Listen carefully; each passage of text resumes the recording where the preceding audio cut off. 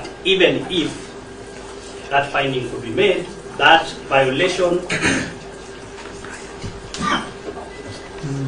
which can only be heard by the High Court, cannot go into the root of the charges before you, but is compensatable in damages.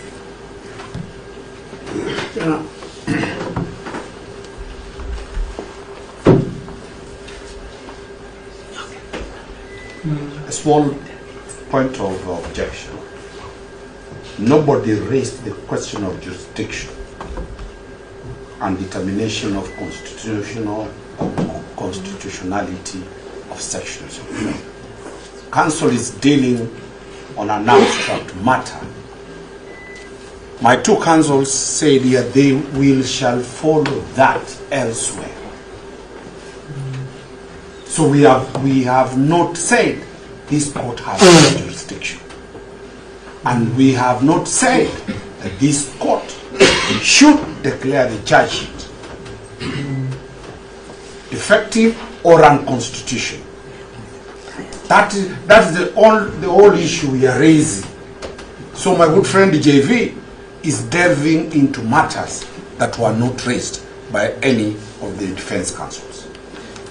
Yeah, just to help the court contextualize, when my learned senior Mr. Omari rose, the first thing he told you is that he was going to give you a context and not the law.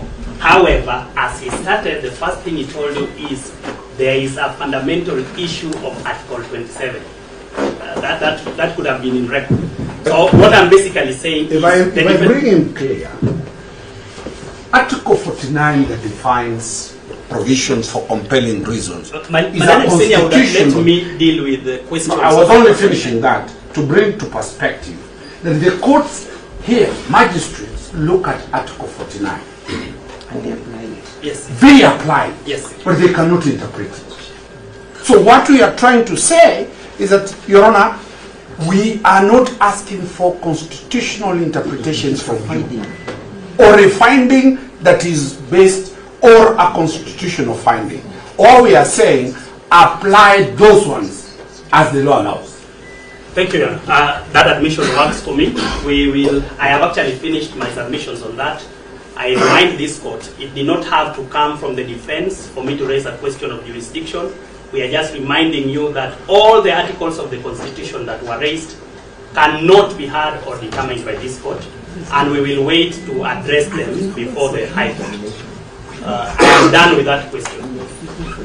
And Your Honor, we plead with the court to take down that admission by counsel.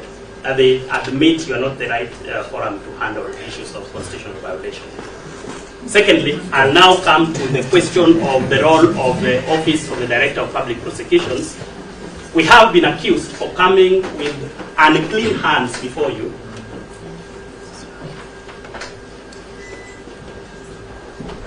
Learned Counsel Ms. Bashir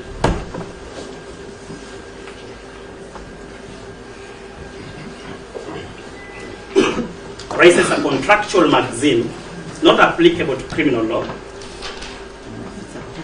that anybody who comes to equity must come with clean hands. Even, anyone who comes to equity must come with clean hands. Even if the maxim were applicable, the obligation to prove that our hands are dirty was on Ms. Bashir. She has failed to prove that our hands are dirty. In fact, according to her, we should have been the one to prove that we have clean hands. That's against the rules of evidence.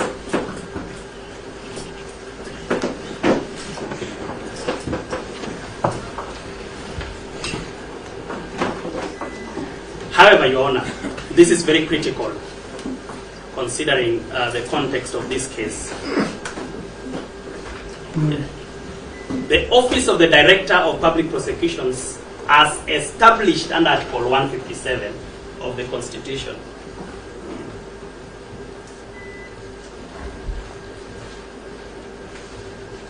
has a role that is circumscribed. That role is clearly delineated.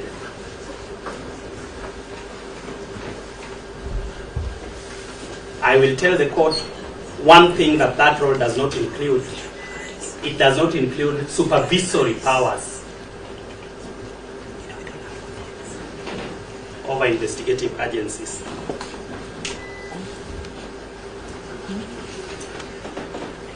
Put differently, the Office of the Director of Public Prosecutions is not an appendage, neither of the National Police Service, nor of any other agency in the Republic of Kenya. Why do we say this? Sorry, Your Honor. Questions have been raised as to the right to liberty, the arrest of the respondents. At what point do you trigger the powers of the Office of the Director of Public Prosecutions?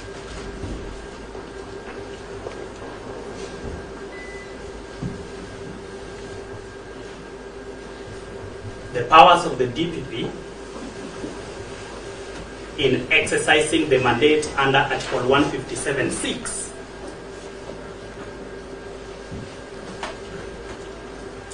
of the Constitution are only triggered when an investigative agency has forwarded an inquiry or investigative file.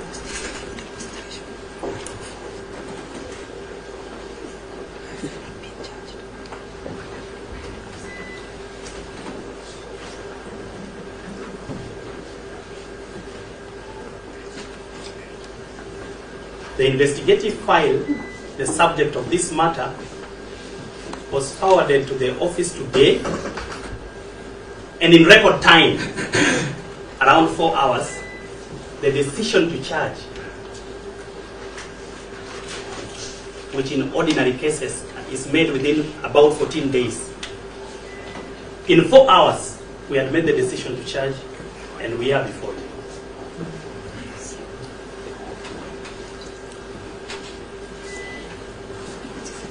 You know, still, to help of counsel, I know the office of the DPP is vacant and they might be shortlisted to contest for that position. Let him look at Article 157(4). If he will be confirmed as the next ODPP, he has the powers to direct the police.